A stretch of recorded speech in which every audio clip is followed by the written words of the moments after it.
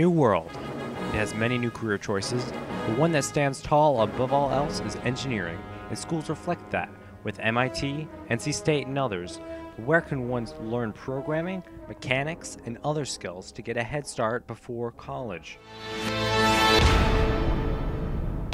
Taking STEM, or science, technology, engineering, and math classes, is a good place to start. But where can you put your skills to the test?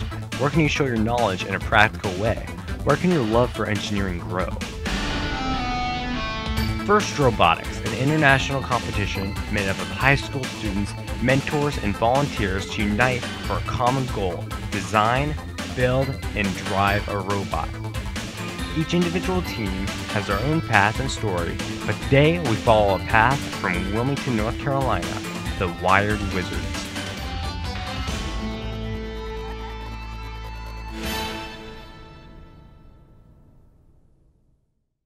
My name is Elizabeth MacDonald.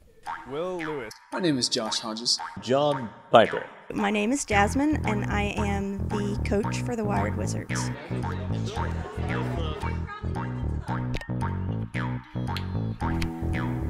I found out about FIRST by a commercial.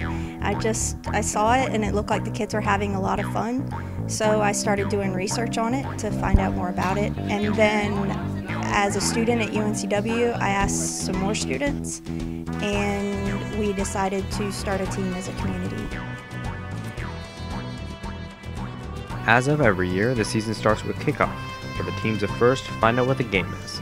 Last year's game was called Aerial Assist, where alliances had to score points by putting balls into a designated goal. This year, however, it was much different.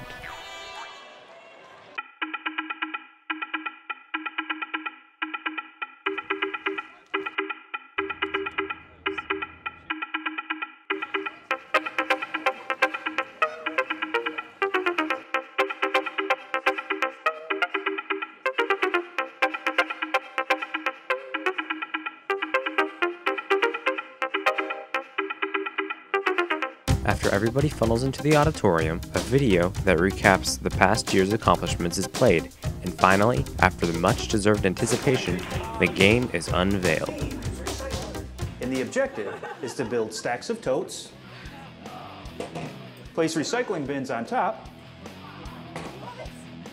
and recycle litter. The game is played by 2 alliances of 3 teams each on a 27 by 50. When the game is finished being explained, the high schoolers go online to go over the rules in depth and to start brainstorming. Once it is ready, the human player game is played to make sure that everyone knows exactly how the game will look at competition and possible strategies the robots may use.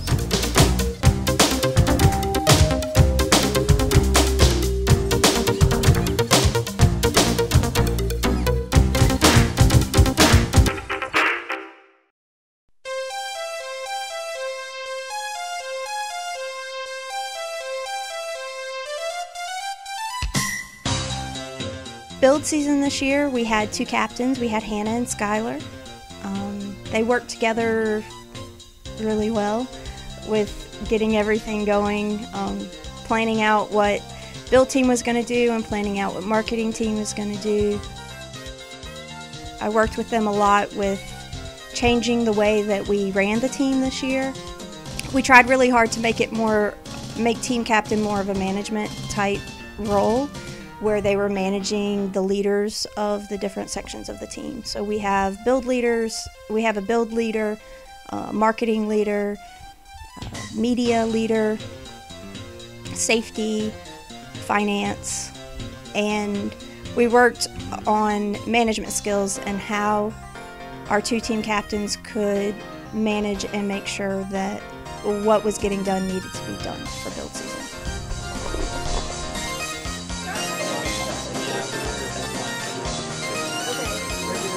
Or even like 4 toes and this. You could just steal top to bottom. Let's finish the top first. Help it out. That's one we just couldn't steal.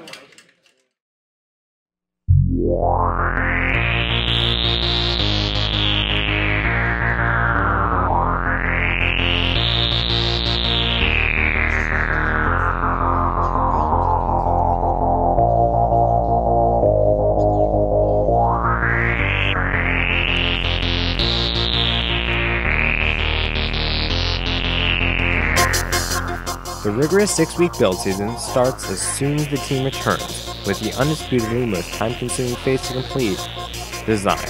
After hours of work and dedication, the team comes to a conclusion on what to build.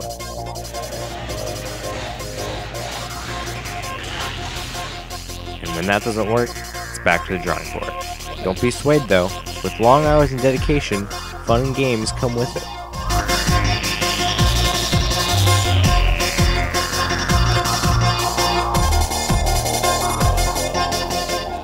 Eventually, after many attempts, there is success, and the project goes to the programmers who make a functioning robot their top priority. Build team builds the robot, so they have to work with wiring and making sure that the robot stays within the weight and is able to perform the tasks that the team decided needs to be performed to play the game. Then we have the programming team, and the programming team programs the robot to, this year it was to be able to lift. So the programming and the build team have to work together enough to be able to determine what the robot can do mechanically, but then also what the robot can do on the software side.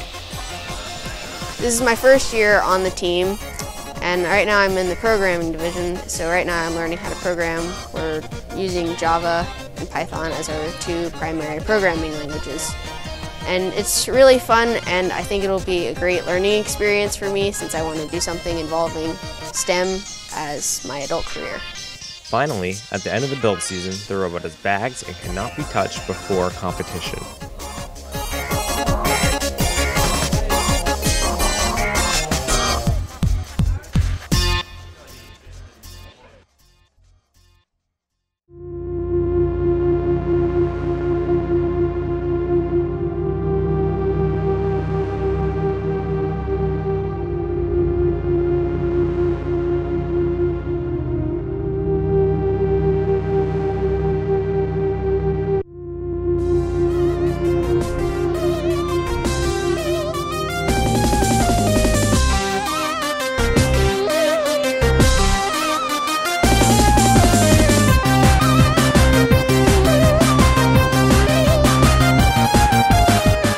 After the 6 weeks of construction, it's time for the robot and the team to show off what it can do at competition, whether it's ready or not.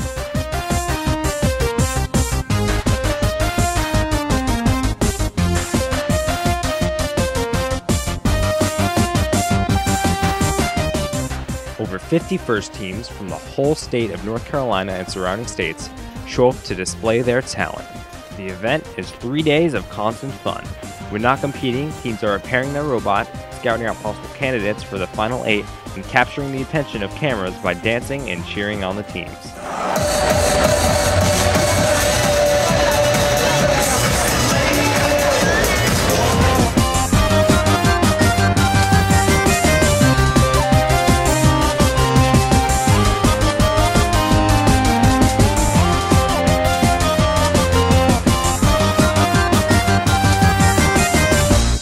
Robotics promotes cooperation, which means teams often help one another by giving away much-needed parts and provide support for teams who might not be doing so well.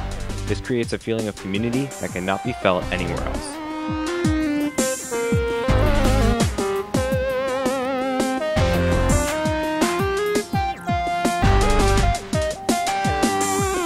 So competition went really well for the 2015 season.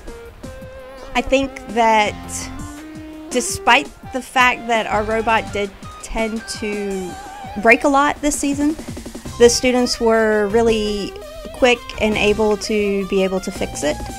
And I think that this year's the team did really well with marketing and did really well with working with the other students and getting to know the other teams.